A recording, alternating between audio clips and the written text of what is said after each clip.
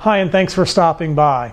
I'm Larry Weinstein, and I'm both a CPA and the founder of SolveMyTaxProblems.com in Houston, Texas.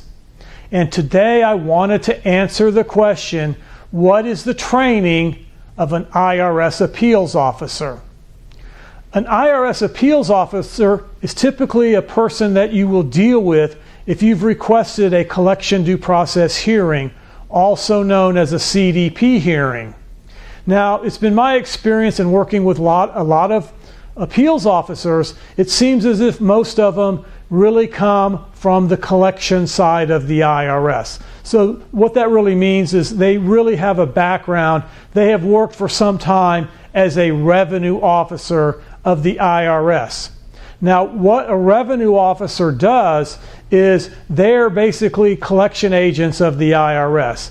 The revenue officers looks at your ability to pay from your situation and looks to see what would be an equitable solution to put some type of solution in place to get you currently not collectible, to get you an installment agreement, etc. So a revenue officer is really the first line of defense. If your case is assigned to a revenue officer, they're in charge of the case. They analyze the financial information. They analyze all of the documentation, and they look to see what's a fair solution to you, the taxpayer, and the IRS.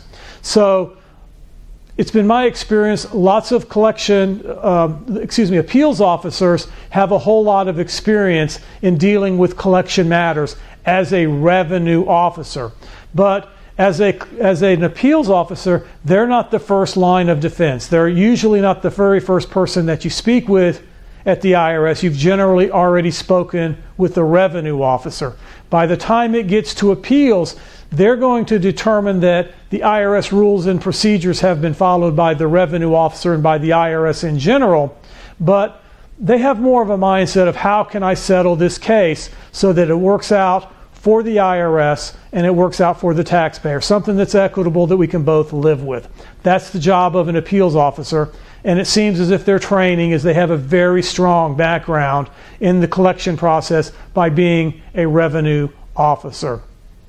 That's it for today's video, where we discuss what is the training of an appeals officer. I appreciate you stopping by, and I look forward to seeing you real soon. Thanks.